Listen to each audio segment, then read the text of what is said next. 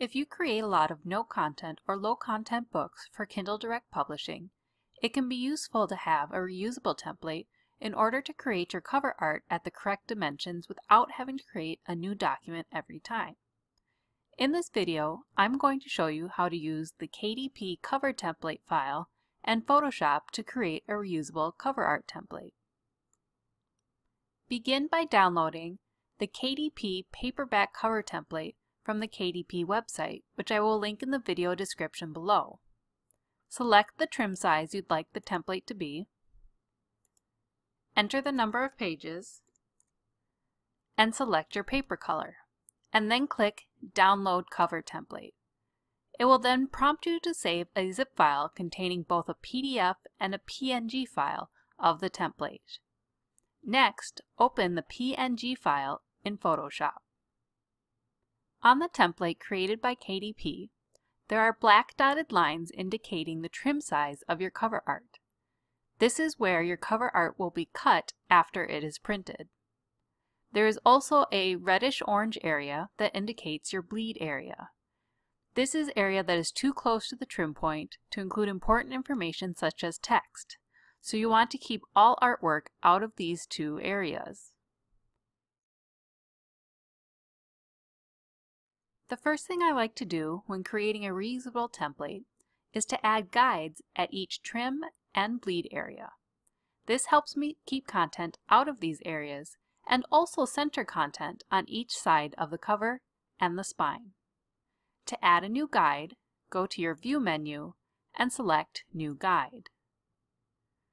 For guides that go up and down the page, you'll want a vertical guide. So for example, for this trim edge, I'll add a vertical guide at 0.125 inch. You can see a blue guide was added right on that trim edge. Now if you're not sure the dimension of the guide, you can always add a random percent that's close to where the guide is and then click and drag it to its spot.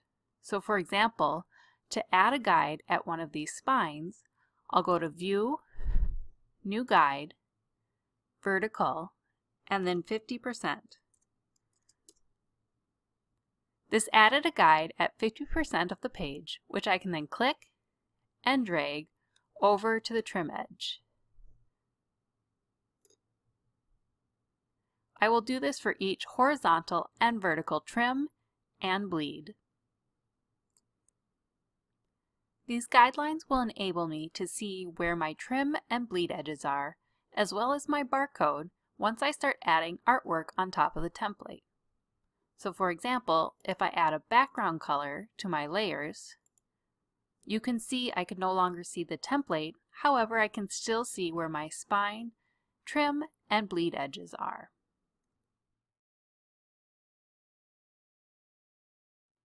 The next thing I add to my reusable template is a title vertical in the spine.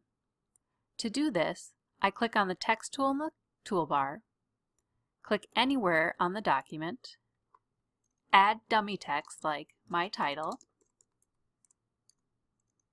and then click the check mark to accept the text. I will then do Command-T on a Mac or Control-T on a Windows in order to go into transform mode. From here, I'll change the rotation by 90 degrees. The text is now vertical. Click the check mark to apply the transformation.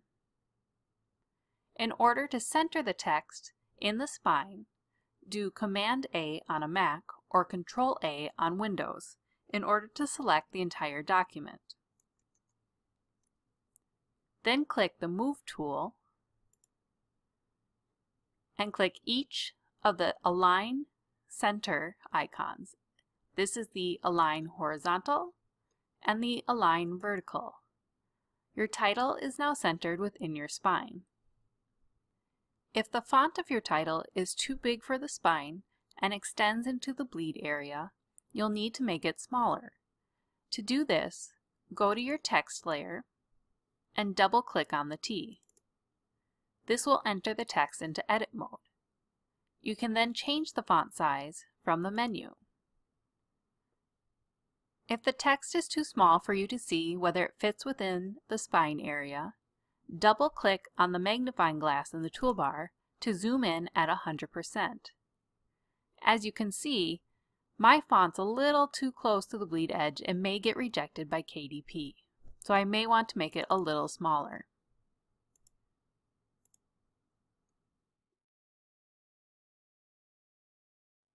Because I use the same brand name or author name on most of my no-content books, I'd like to add this to my reusable template. To do this, I select the text tool again, click on the back cover, and enter my brand name. And click the check mark to accept the text. I now want to select the viewable area of the back cover to center my text within that area. To do this, I'm going to use the square marquee tool on the toolbar and use my guidelines to select the area. To make sure that my selection is exactly on the guidelines, I'll go to View and make sure that Snap is enabled.